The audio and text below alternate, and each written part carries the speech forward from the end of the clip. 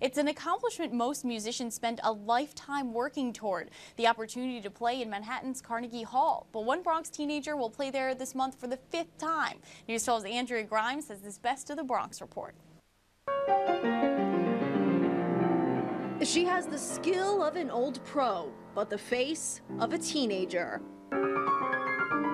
15-year-old Bronxite Mizuho Yoshimune plays Chopin as easily as most kids her age play video games. I really like piano because you can express so many different things, like different emotions.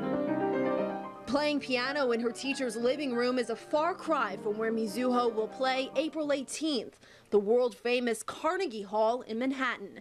Mizuho is in the International Young Musicians competition. I'm really excited, especially because I like the hall.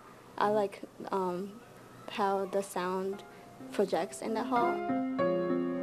Mizuho would know. Most musicians would kill to play Carnegie once. This teen from Riverdale with the Converse sneakers has already played there 4 times. Each time is really different, so I'm really excited for it. So is Kazuko Hayami. She's been teaching Mizuho since she started playing at 5 years old. She's fantastic. She's one of my star students. She works very hard. She's totally musical.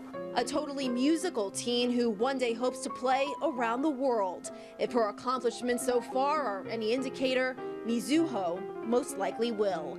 Andrea Grimes, News 12, The Bronx. Congratulations to her. I'm Molly Rokasi, and this